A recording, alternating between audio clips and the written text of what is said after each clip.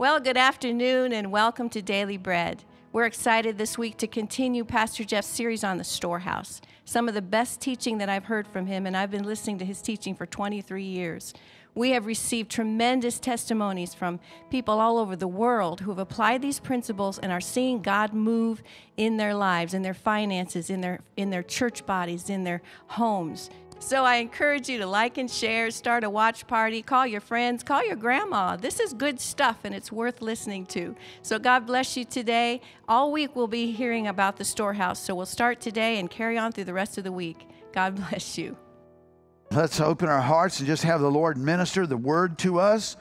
And I'm continuing along the line of finances and some of the things that the Lord is teaching us and showing us for this hour.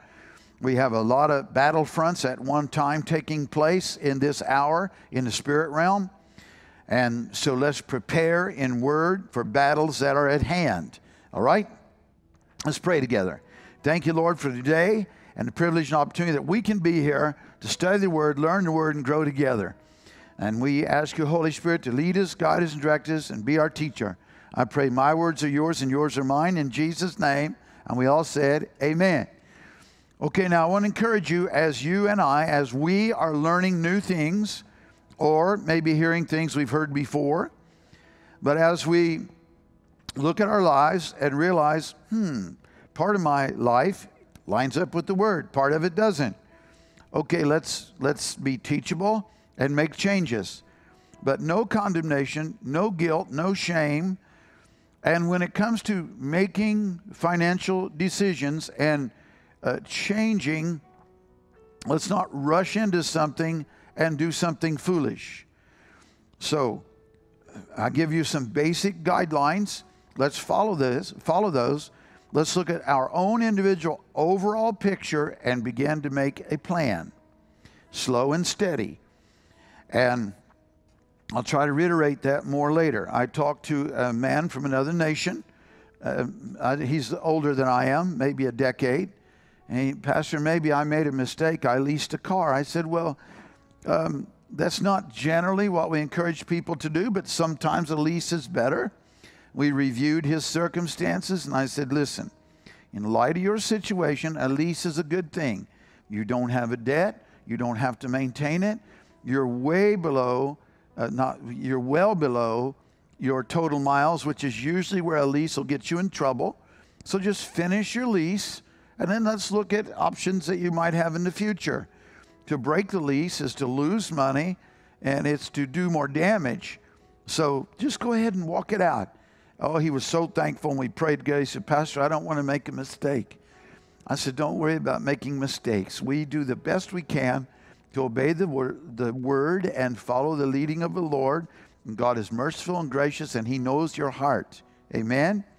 So let's learn. Let's grow slowly.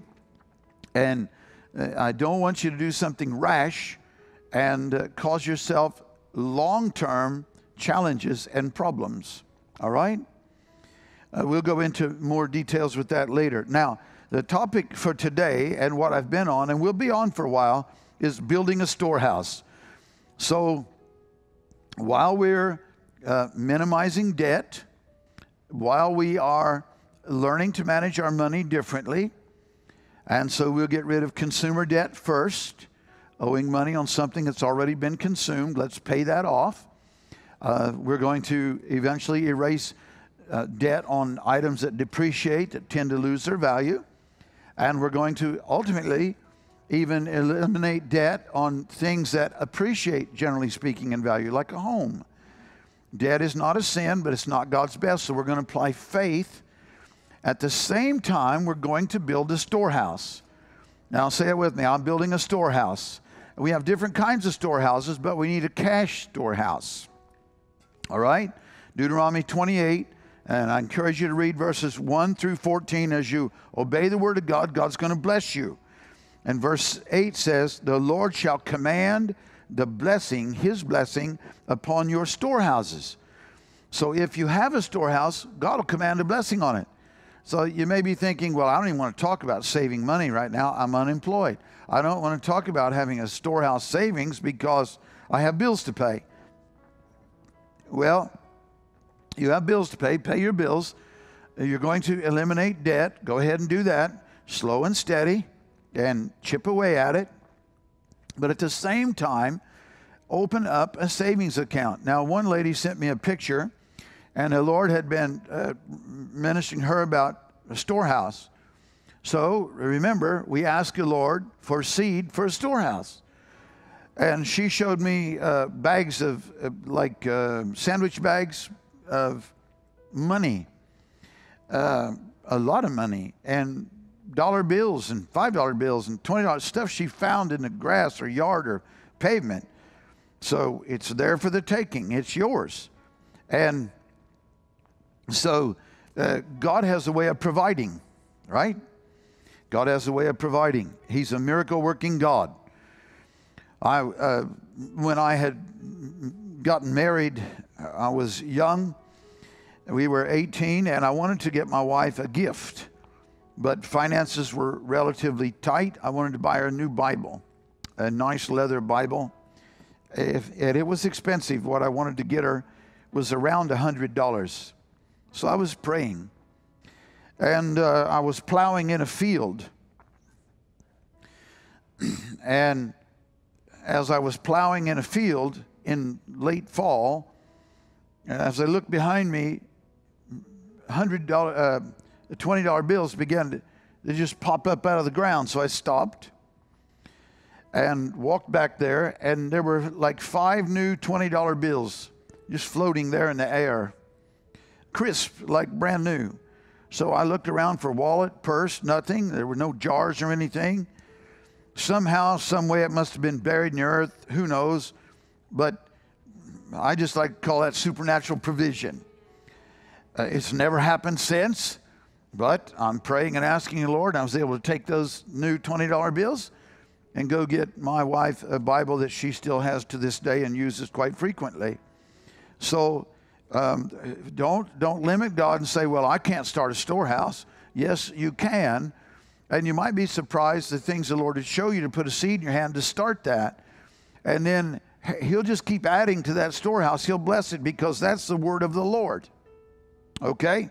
Now, a reminder, a few things I said last time, and that is that every day, so today's a new day. We get up this morning after we began our day in rest, and we start a new day. So today, I'm reaping from what I've sown in the past.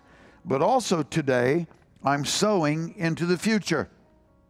So, if I spend all today, I will miss opportunities. I'll call them golden opportunities, God opportunities that are going to come up in the future. So let's prepare and start a storehouse. My father and I, one day in the past, we went to like I think you'd call it sort of like a flea market at a fairgrounds. And we were walking through there, and I saw a really nice Dutch oven with legs and the rim on the lid for that Dutch oven so you could cook with coals outdoors. Very nice. It had a price tag of $10 on it. So I told the lady there, I would like to buy this. You want $10? Yes. She said, I'll take $10. But let me just tell you that was a golden opportunity. It's worth way more than $10. It was a very popular brand, actually the kind my mother prefers more than any others, and they're expensive. That particular Dutch oven would be well over $100. So I cleaned it up and gave it away as a gift. Now, we have all kinds of opportunities coming up before us. So let's put money in the storehouse so when those opportunities come, we can capitalize upon them. And if I save today, then I'll be prepared for future opportunities. If I spend everything today, then I'll miss future opportunities and golden opportunities. Proverbs 13:22, a good man, a good person, leaves an inheritance for their children's children. So my wife and I have some storehouse money. We don't even ever intend to use that. We purpose to leave that to our children. and our children's children. What do I have saved and invested for my grandchildren to receive, to inherit? Several things, which I mentioned earlier. Hatchets, particular stoves, tents for camping, etc. So I want to teach them how to use it, teach them how to enjoy it, but also money, cash. So storehouses set aside for future opportunities, not just for ourselves, but others. All right, so I have a storehouse set aside for, not anymore, my kids are out of college. Money for retirement. Retirement, I'm going to define that. I never intend to retire, but we'll refer to retirement as this: money set aside to live when I no longer am working to provide to pay my bills. So later on, when I don't need to work to have money to provide my bills, or tithing and paying what I'm responsible for and creating storehouses, because my whole life I've been creating these storehouses. All right? So liquid savings, a savings account that is beyond my investment, or what we'll call retirement, and things that I'm obtaining, which is wealth, that produce finances to be distributed as Holy Spirit leads. Now, America, listen, it's good to have savings that will run you for 6 months. So let's try to, with our young people, I try to encourage them over time, build up a storehouse of savings that will run you about 6 months. And as you reach that point, then after that, you'll be able to invest, or maybe slightly before, you'll be able to invest and then build it back up, where you have enough to operate for approximately 6 months, especially a business. Especially a business. So USA Today, I read information from USA Today, said that an average, most people need about $23,000 in savings to last 6 months. So that's a rough draft figure. If I would aim for $22,000, $24,000 in the bank, that's going to run me for more than 6 months. But on the average, Americans have less than $4,000. In fact, 57% of America have less than $1,000 in their savings. That includes young and old alike. So most of America does not have a storehouse. But God wants us to have a storehouse so He can bless it, so He can add to it. All right. It's time for us to ramp up our savings. I know we're in challenging times. That's one of the best times to ramp up your savings. The Lord led us to buy this property in 2003. So we purchased this in 2003. And we were able to set down $25,000 cash, which was a miracle, and we borrowed approximately $3.5 million. Debt is not a sin, but it's not God's best, and we believe God gave us a strategy, and we aggressively attacked that principle. We paid every payment on time, ahead of time, but we also, every month, actually every week, we kept paying on the principal. So we could say, in essence, every Friday night, we took everything we had, after all the bills were paid, and wrote another check to the bank and paid on the principal and paid on the principal for 9 years. And 9 years later, this was completely paid for by church, by the Lord, through church, family, local, and extended. Nothing less than a miracle. Now, that means that 5 years into it, I think it was almost $59,500 a month. 5 years into it is 2008 and 2009. So if you go back and look, that was a real recession time, and a lot of people were having a lot of financial problems, especially in some states like Florida, where people were losing homes, etc. So we actually went through an economic decline. I don't know if it was officially called a recession by economists, but I think it was.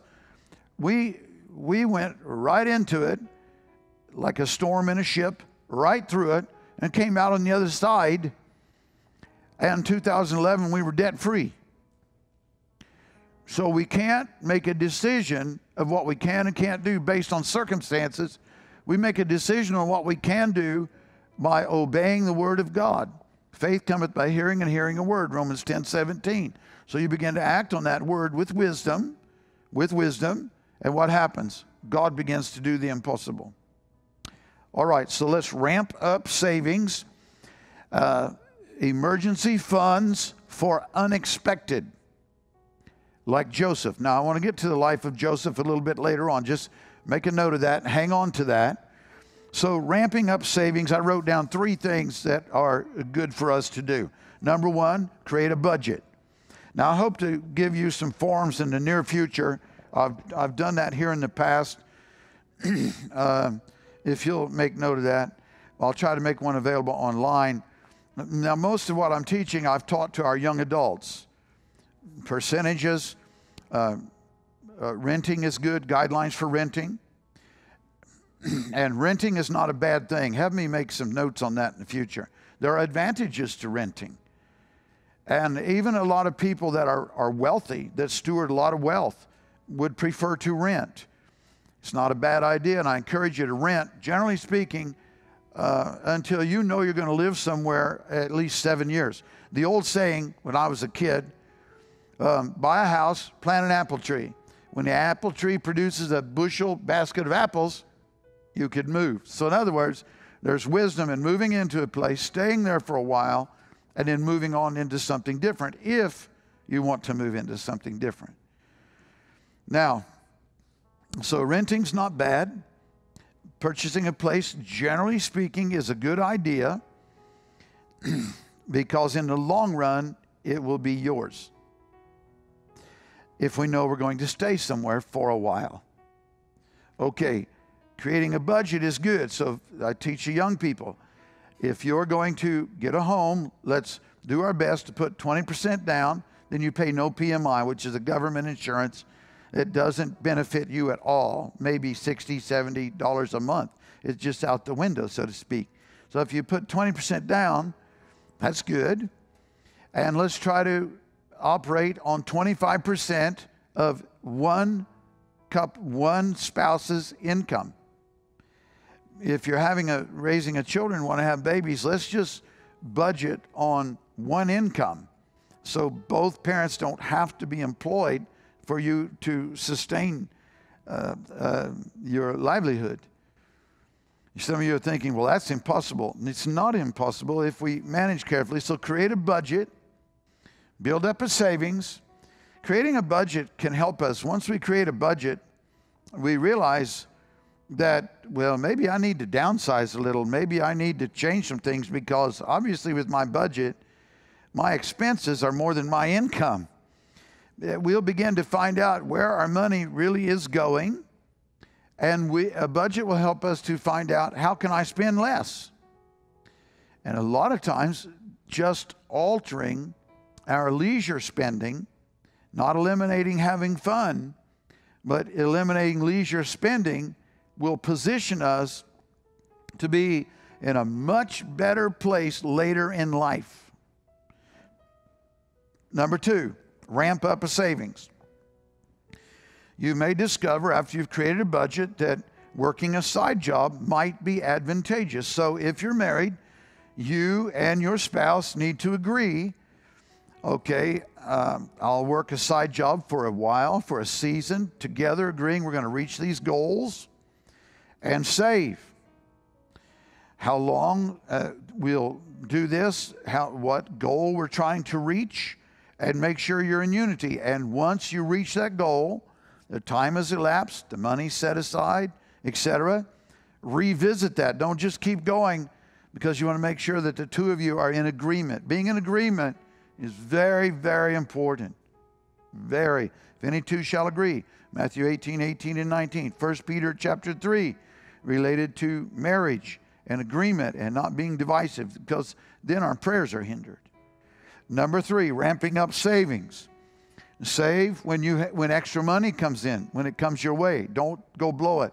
A tax refund, a gift, a bonus from work, etc. Don't just go out and spend it.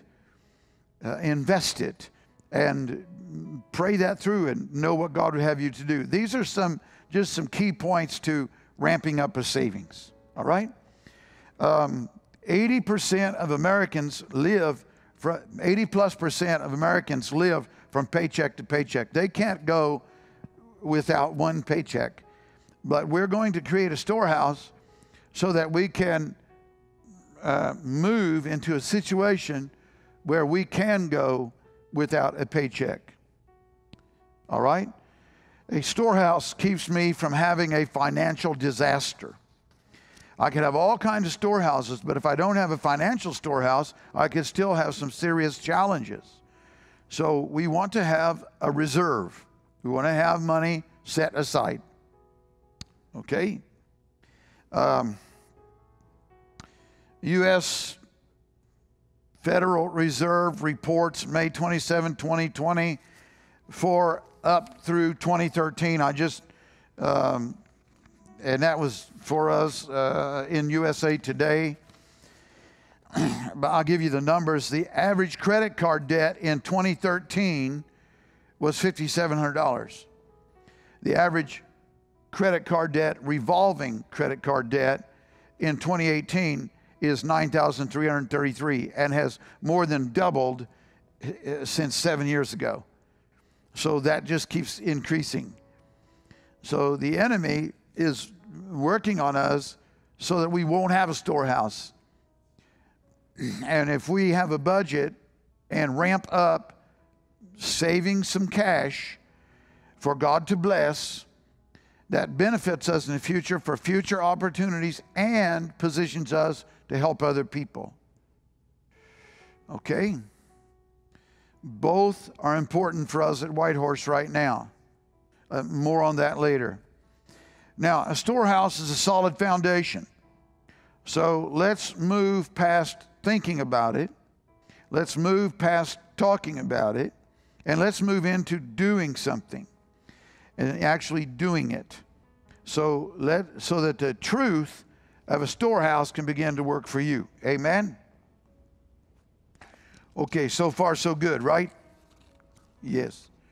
Okay, I think I left some scriptures up on my desk. That's okay, though. Oh, wow. Man, time goes fast around here. You no sooner get into the Word than we're almost done for the day. I really enjoy this. I hope you are too. And I just speak peace to you and ask the Lord to bless you and encourage you. You're doing better than you think, because as soon as you start to study and think about it, wow, I want to do that. Now, 1 Chronicles 22 is a wonderful chapter for you and I to read later. Then David said, "This is the house of the Lord God, and this is the altar of the burnt offering for Israel." Now, he will teach his son in 1 Chronicles 22, Solomon, the importance of storehouse. And he not only teaches him and tells him, he's doing it. So 1 Chronicles, you can read 22, the whole chapter, especially verse 3 and 4. And David prepared iron in abundance for the nails, for the doors and gates, for the joinings, and brass in abundance without weight, and cedar trees in abundance, and cedar wood, and much, much more, gold, silver, etc. He actually said that he began it in his poverty. So he began to save in storehouses what he knew he would need later to build. He knew he would not build it. God instructed him that his son would. He was a man of war, but he saw it. he saw an assignment for his son.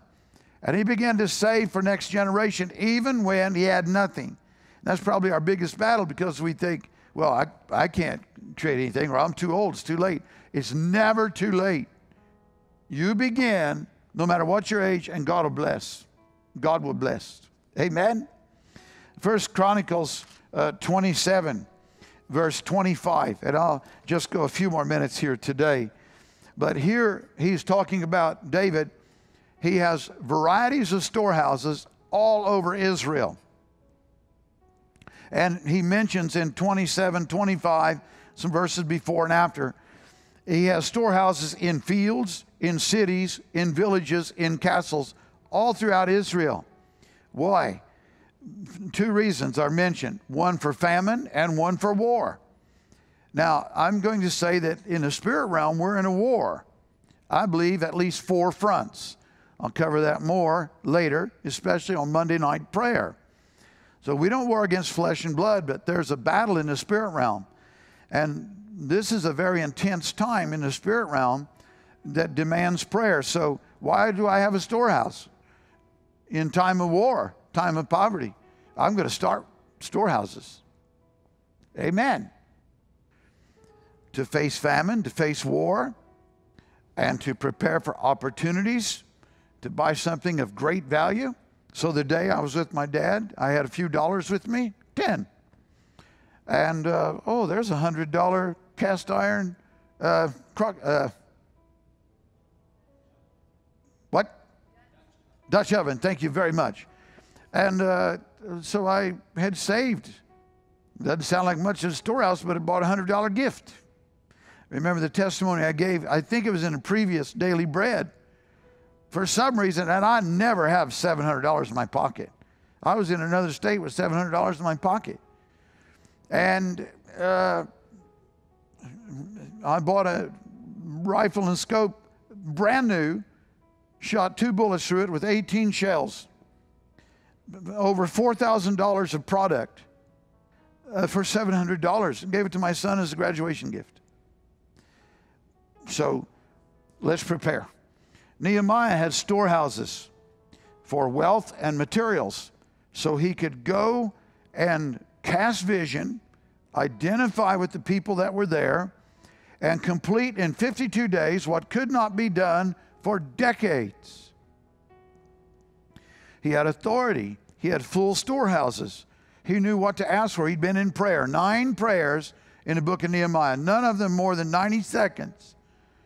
And those prayers helped lead to the walls being established and built. How to ask the king, when to ask the queen, what to ask for, when to ask the king in the presence of the queen, what to ask for, when, where, how. And the Lord filled these storehouses, so when it came time to do the job, he had everything he needed. Nehemiah 10:38, Nehemiah 12:44, Nehemiah 13:12 and 13. And you can visit those later, but everything he had need of was there. Amen? Okay, so I've used up my time today. And we're going to have to come to a place of closure. But join us for our next Daily Bread. Listen, invite people to join us. This is life-changing information that will prepare us for now and prepare us for the future, for generations to come. Many of these principles I've applied, well, some of them all my life. It's passed on from grandparents and parents because they're biblical principles. They work. And many of them I've learned in my Christian walk. Some I've applied. Many I'm applying right now, more later in testimonies. God's positioning us to bless us, to be a blessing to others. Abraham, Genesis chapter 12, verse 3. Getting the gospel to the nations and more. So thank you for being with us today. I so enjoy doing this. I plan on continuing this. Who knows how long. I have no intention of quitting or stopping. I'm going to keep sharing. So as long as I guess a couple of you are out there, I'll keep going. Anyway, Holy Spirit, we ask you to come and seal these words in our heart and help us be storehouse builders in Jesus' name to the glory of God. And everybody said, amen. All right. God bless you. Thank you. We hope you enjoyed this series. For more Daily Bread series and additional teachings, visit our online store at store.whcc.net.